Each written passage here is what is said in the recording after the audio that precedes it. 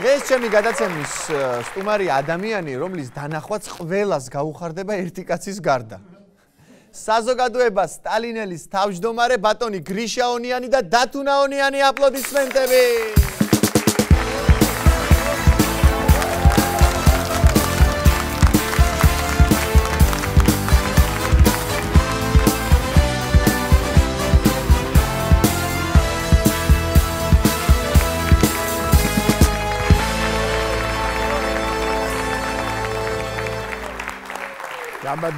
მოგესალმებით.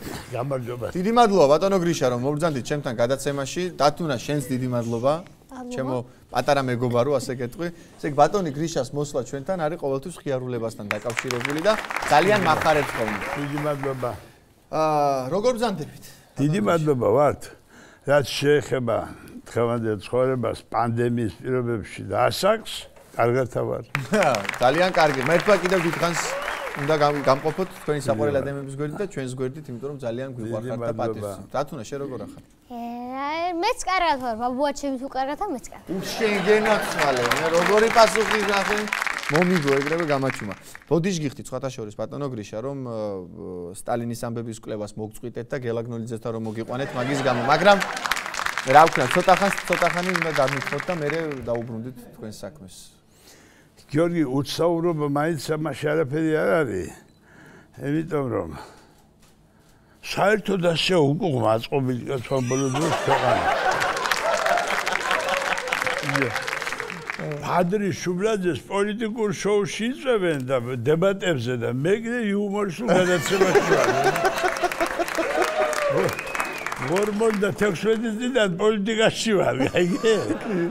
აი ბატონო. ნუ არასი და ბაბა. გელა ვიცი რომ გიხარია ბატონი გრიშას დანახვა, მაგრამ მაინც ახლა ნუ იმასკრი რა ქვია, გაიბადრები გირჩევ მაინც, ხო ხტები? გაიბადრები ხო? ხო. ნუ გაიბადრები ხო? ბატონო გრიშა, საზოგადოება სტალინელის თავმჯდომარე ბრძანდებით. დიახ. ხო და როგორ ფიქრობთ, აი სტალინს თუ მოეწონებოდა ჩემი ღამის შოუ? სტალინის იუმორი სხვათა შორის რუზველტისთვის, ჩერჩილისთვის, იდენისთვის, ამათთვის იყო იდეალი, ესე იგი რომ მასთან შესულიყვნენ იმ დიალოგში, სადაც ახლა თავისთავად იუმორი ყველაზე დიდი სიბრძნეა და. უი შეგენაცვალე კი ბატონო, ბოდიშით რო ვიკითხე საერთოდ კაცო.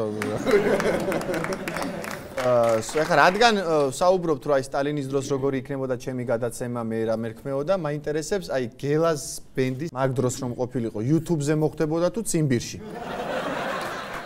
არა, ციმბირში არ იქნებოდა ცუდი, იმიტომ რომ იქაც ხო გართობა უნდა ციმბირში ყველაზე მეტი კონცერტები მიდიოდა, რომ იცოდე. ჩემი აზრით გოგონებს გაუშვებდნენ YouTube-ზე და გელას გაუშვებდნენ მარტო ციმბირში. მე ანუ ეს არის ჩემი აზრით, თორე გოგონებს დატოვებდნენ აუცილებლად წარსადგენად, კონცერტების ჩასატარებლად აქეთ, ქალაქისკენ უფრო.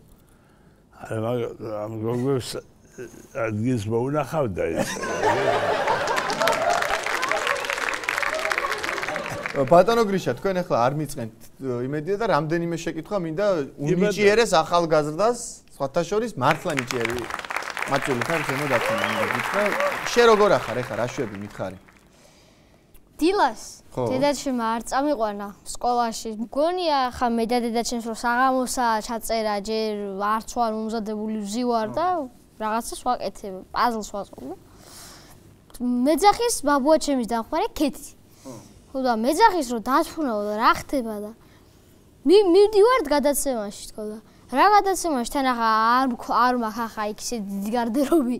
პატარა ის ჯერ ზაფხულის წასასვლელები არ გადავიყრია თბილა იქ და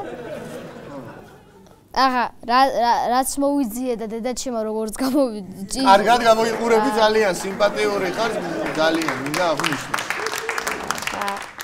მე შინაგანად უფრო ლამაზი ვარ ვიდრე გარეგნობი ვარ. მაგრამ გარეგნობითაც კარგი. მე ხო და რომ მოდივართ გზაში რო ვარ და რომ უნდა შემოვიხოთ და რეკავს დედაჩემი რა რატო არ მითხარით? მეუბნება რომ ბაბუაჩემ შეუბნება რომ თან ბაბუაჩემ სერიოზულად თქვა იცის და მითხრა რომ რატო იცოდეო დათუნაო სერიოზულად იყავიო და ის რა ქვია ტყიარო და გაწონასწორებულად უპასუხე ყველაფერსო და იუმორისტულ გადაცემაში მივდივარ და რა სერიოზულად უნდა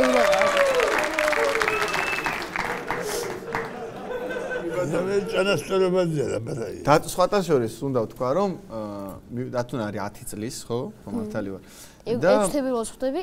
6 თებერვალს? მე 12 თებერვალს ხვდები. 6 დღეში. დავიწყოთ შენ დაბადების დღეზე, ქეიდი და 12-მდე მივაბათ მაშინ. თან იაფარულავასაც 7 თებერვალს აქ ეგრე. ხო და მაშინ კი ბატონო მოვიბათ ეგ დაბადების დღეს ჩვენ. ხო და 10 წლის მიუხედავად თავისი ასაკისა ისეთი ნიჭიერი ბიჭია. მგითხარი ახლა რა ხდება? რავი, მე ძალიან მიყვარს სხვათა შორის ესეთი სკოლები მეცადინეობა. ბაბუა ჩემის ის წიგნები მაქვს, ტომატოვა წაკითხული და ვალისის ქვეშ ვიდებ რომ დღეს უნდა წავიკითხო თუ არა, ჯერ არ მისვლარ ვაკამდე, მაგრამ მეც ბაბუა ჩემის მოადგილის როლს თამაშობ რა. ხო და აი მაგაზე მინდა ზუსტად კითხო, ის ამბავი მომიყევი ახლა შენ, გადაღება რო გქონდათ და ყველას რო გეკითხებოდნენ, ვინ რა უნდა გამოსულიყავით, შენ რა უპასუხე? მოასწრო ბაბუა ჩემო რა. ბატონო გრიშა მითხრა კი რომ ეს კითხეო კარგ რაღაცას გეტყვისო და აბა. რა ხდებოდა და მე 4 კლასში გადავდივარა და არის იმის მოსამზადებელი საღამო. იქ არის დიდი სცენა და ახლა ხო უნდა თქვას რა უნდა გამოვიდეს ახლა ეგა მთელი იმის აზრი რა მინდა გამოვიდე და ზოგმა ჩემმა კლასელებმა თქვეს მე მინდა გამოვიდე ბიზნესმენი, ფეხბურთელი, კალათბურთელი, რაგბი, კოსმონავტი. კი ბატონო, კოსმონავტი არ არის არ ვთქვა. დაჩაგულები არიან. ჩვენ მაგას ვიზახით ბავშვობაში და მაგითო ვთქვა. ხო და ხო მოდი შემიზრო ახლა ბოლოში ხوارიგდები და მოვიდა ჩემი დრო და მითხრეს რომ ახლა სტალინელიო ახლა არ არისო შენი ასაკის შესაფერისიო და რამე მოიფიქრეო სხვა რაღაცა. ანუ შენ პასუხე რომ სტალინელი გამოვიდა. დავაცადე ჯერ.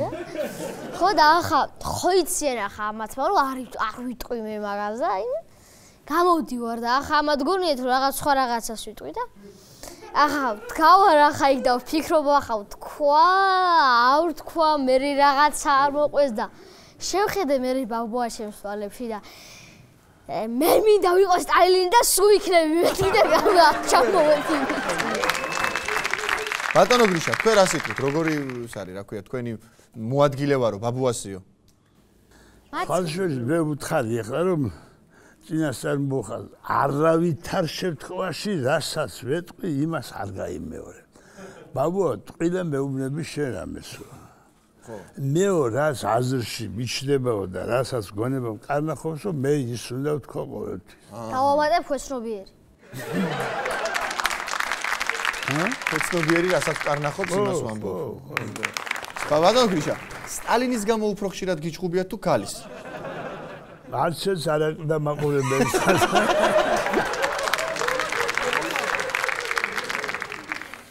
ბატონო გასაგებია მშვენიერი. კომუნისტური პარტიის ერთი ყველაზე დიდი მინუსი თქვენი აზრით რა იყო? აი ერთიო და ყველაზე დიდი. თქვენი აზრით რა თქმა უნდა. მე მგონი ახალგაზრდობისათვის ამბობენ რომ საბჭოთა სექსი არ იყო. მე მაგათად ამ საქმეში არასოდეს არ მივიდნენ თავი დაჩაგრულა.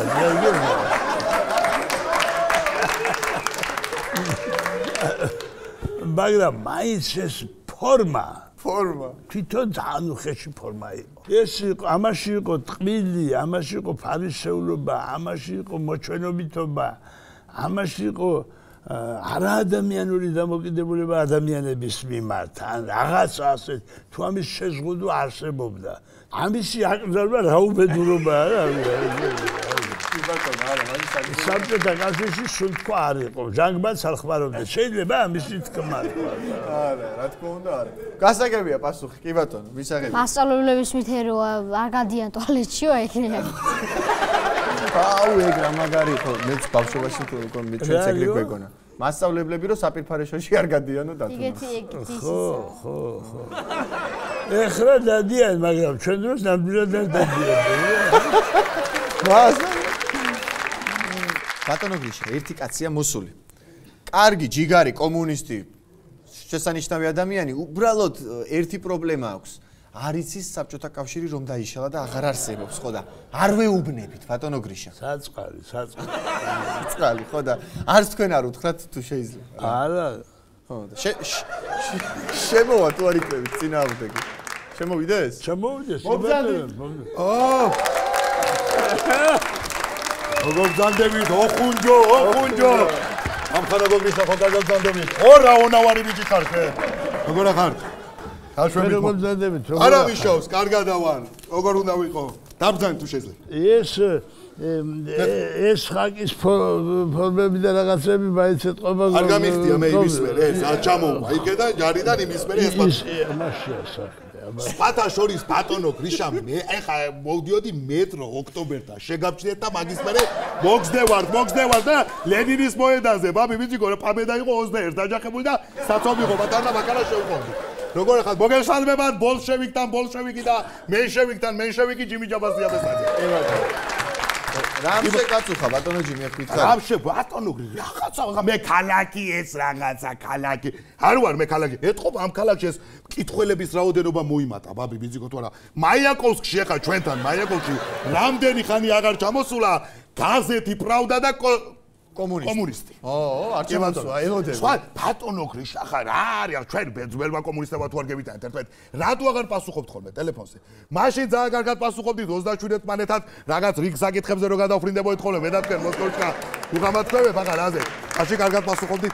ეს კაია ხა. ეს კაც ეს ზეიმი და ის კაი ეს ბოლშევიკი კაი ცეკვა სიმღერა ბაბი ბიძიკო მაშინა კარგი 5 წლიანი გეგმა თუ გაწერილი გაქვს წინას აბა გადრო ცეკვა და სიმღერა ჯერ ქვეყანა წინ დასაცევი ახლა მომისმინე ბაბი ბიძიკო ეს რო ცეკვა ხტუნაობთ კარგი ეთყობა ჩაის მოსავალი იყო წელს კაი და დაბინავებული გაქვთ უკვე აბა როგორაა ცეკვა და სიმღერა ხო ჩაცმულობაზე რა სიტყვი? ჩაცმულობაზე არ შეიძლება ეს უმსგავსო კი გიხდება ბიძიკო მაგრამ ახალგაზრდა გოგო კომუნისტი გოგო ესე ჩაცმული უნდა დადიო ეს სირცხვილია მაგი კომკავშირელი ქალბატონი ეიმა საგა ბატონო გიდა წითელი ყელსავამი ყეზე თეთრი კოფთა ჩააცი და ის ხრიალებენ მაგრამ არ გინდა თქვენ მაგი არა მე დაიშალა ამარ დაიშალა აჩერდი აღარ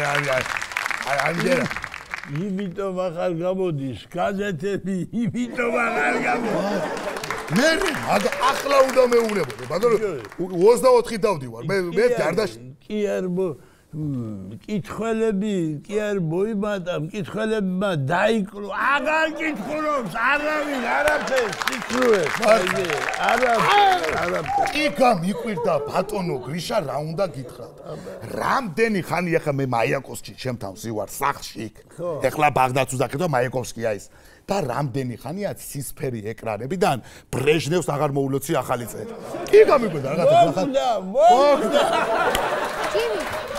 რაღაცა უნდა გითხრა და ახლა არ გამიგიზდი რა. რაღაცა უნდა გითხრა და არ გამიგიზდი ახლა. აბა. სტალინიც მოგდა. დაჩერდი, კაცო, კითხე არის. დაჩერდი, კაცო, არ შეიძლება მაგას ხუმრობა, კაცო, მაგიაზე რო ვიყურე, ეგ ვიყავით ციმბირში.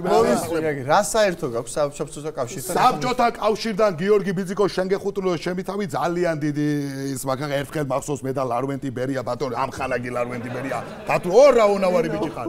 ლარვენტი ბერია, როდესაც ვიჯექით გაზეთ კომუნისტში დაიწერა ასეთი რაღაცა აქეთ ბერია და ამას გოუბერიაო ჩემს. იყო ახლა სიტყვების ლავირება იყო. ცეკაში მამი მიდგა ცეკა დაგამერია. ცეკაში უჩებოდ ბატონო გიშა ხო იცით თქვენ კაცი ვერ შევიდოდა ვერ გამევიდოდა. ხო ასეთი რა შლაგბაუმზე მუშაობ მე. არა ერთხელ ბოლო როცა მევიდა საბრალდებო დასკვნა აგერმაკ ბებიაჩები ნახავდა კლავდია კუპანდაძე ეს იყო ჯაბოვიჩის ბოლო გაციმბირების დასკვნა და რო შემამოწმეს მე ისეთი საცხოვრებელი პირობები მქონდა და შემოსავალი ასე თქვეს რომ ეს იქ უფრო კარგად იქნება ვიდრე აქ და დამტოვეს შენ არავინ დაგიჭერდა იმ დროს რაღაცა ეთყობა სიმთვრაში წევი პროტოკოლი რაღაცა არა არავინ დაგიჭერდა მაშინ კონსტიტუციაში ეწერა რომ შენაირები არ უნდა დაეჭერა. ახრეთალი არა დახრედა ის. სხვა შენობა იყო, სხვა შენობა იყო. აღარ თქვა ბომშებთან მე კი ვიცი. ეს კომუნისტი კაცი ვარ, რო იძახი და ეს ამერიკული სახელი რომ ქვია ჯიმი. ამერიკა გათვალა მამაჩემა ორმაგის სახელი მქვია გაბო ბიძიკო აქედან ინფორმაცია გამქონდა იქედან ჯინსის შავლები ჩამომქონდა. სხვათა შორის ერთ ლამაზ მანდილოსთან მქონდა რაღაც ფლირტი, რაღაცა ურთიერთობა და ბოლოს როგორ მითხრა იცი ბატონო გრიშა ამხანაგებად დავრჩა. ის კი არა ხაროიცა. ჯიმი დახრეტა თუ დაგმუქრებია? დამემუქრე ერთხელ დახრეტა და მეუთხარი არ დამხრიტო თორე მომკლავენ სახში თქო და გადაიფიქრეს მე. მომკლავა? გადაირია. ჯიმი, მაწყენინო გინდა? რა გინდა? აბა ერთი რამე ისტორია ამხანაგ ჭიკოზე, როგორ არ უნდა მითხრა და მომიყვე შეკაცო, ჩემს მეგობარზე. ასე რო დაურტყა ჰიტლერს მეხი ჭიკო. არის ახამის კადრე. კოდიო კედანო და გადაირია ჰიტლერი. ასა ბაბუა ჩემი ახლა ბატონო მაგრამ ჭიკო აბესაძე ეს იყო უსაყვარლესი პიროვნება. ეს იყო არ ვიცი ახლა რაღაცას რო იძახი არის. სად იყო? ლენინიო, სწავლაო. ჭიკო რო იძახდა, გაკვრა. მეტლახის ხელოსანი იყო ბატონო. მე ჭიკო აბესაძე რო დალევდა, ჭიკო აბესაძე ყველას კოსტიდა. ტუჩებში სად იყო ბრეჟნევი ვიდეო. ჭიკო რო გასაკეთებდა. სხვათა შორის აი დათუნა ბიზიკო, ჭიკო აბესაძეს ბაბუა ჩემს დაიმახსოვრე. სტალინმა მოწერა წერილი. ხო, აგერ მაქვს შენახული მაქვს. აუ, დამჩენი, აი. მე რო ბატონო ჭიკო, სტალინი უნდა. სტალინიც ეს? აი, მადლობელი ვარ. შენიო, შერო ის ფრაზა თქვიო. ჰაი, ჰიტლერ ნუჭამ კიტრებსო. ხელი წითელი არმია გადაერია და ეს იყო შემართება წითელი არმიისთვის. შენ აი ჰიტლერ აბა ჭიკო უმახიარად ამბობდა ხა მე დავჩაჩანაგდი. სხვათა შორის განათლებული კაცი როგორი რო წავიდა ჯარში მახსოვს გაბო ბიძიკო რუსული იცოდა. იქედან რო ჩამევიდა არ ვიცი რა გაკეთა გერმანულს ხლავდა როგორც წელი. 1941 წელს ბაბუა ჩემი როდესაც გამოჩნდა ბაბუა ჭიკოზე თქვის რომ თქვეს ჭიკოზე 41 წელს რომ ეს კაცი ანახეთ სოფლიოს და ომი აღარ იქნებოდა და 22 ივნისს კი გვლეწა გერმანია მე. ბაბუა ჩემი გამოჩნდა. და კაირებს მიიღო როდესაც. ამ ხელა კაცი ბრძანდებით კაცო და კომუნისტი და ცოლი და შვილი არ აკავთ კაცო. როგორ არ მყავს კაცო, რას ვიარ მყავს. რო გადმოსახლები და რო ჩამოვედი დათუნა ბიზიკო, მე მაგაზე მე მოვიყავ და მე დავიდე. ჯიმი, ხო, დაიშალა საბჭოთა კავშირი. მართალს გეუბნებოდა წეხან ბატონი გრიშა და რატო არ გჯერა კაცო? დაიშალა? დედას გეფიცები. მე წეგან ყურში რო გიხარი არ მინდოდა ქვეყანას რო გაეგო. დაიშალა. საბჭოთა კავშირი. დაიშალა. ახლა გიარა. სტალინი რო მოკვდა, მაშინ დაიშალა საბჭოთა კავშირი. აუ, ჯიმი, რა ტრამვა მიიღეს. აი, არა, ჯიმი დაიშალა, გიორგი. დაიშალა, მაგრამ შენ რანაირი კაცი მეუნე, ვიჯო, გაბუნია რომ საბჭოთა კავშირი დაიშალა, ოროთახიან ხრუშოკაში ცხოვრობ, ვას მოიპოლჩინა. მე მეუნები, საბჭოთა კავშირი დაიშალაო. სხვათა შორის შემო გიორგი გასაქცევი ვარ, ბიძიკო, არ ვიცი მე თქვენ რა საბჭოთა კავშირი დაიშალა, მე ჯერ კიდე მაგ იდეოლოგიით ვცხოვრობ. წავედი ახლა გეხუთუნე, უნდა გავიდე. გაბო ბიძიკო, სხვათა შორის ბაბუა ჩემის ბოლოს სიტყვებს გავიმეორებ, როდესაც ბაბუა ჩემი ბოლოს სიტყვები იყო, მისმენი აღარ უთქვია კაც აღარაფერი, ბრეჟნევის კარებზე მივიდა, რა ის დაკაკუნება ბავშვობის მეგობარიაო და იკარგება კვალი მან. აღარ ჩანს ბაბუას. აბა, არ გავწადებოდეთ ამ ხანაგო გიშა. ჩაბოვიჩმა ბრავოს სვენი დალია და მე დავლიო ჯერ. რა? და ხარც მიესალმა. აბა, ოქუნჯო. ბატონო გრიშა, რა სიტყვით ამ კომუნისტ ბიჭზე? სხვათა შორის ნოდა დუბაძეს აქვს თავის აწარმოებში ყველა სოფელს ერთი გიჟი უნდა ყავდეს. უხდებაო.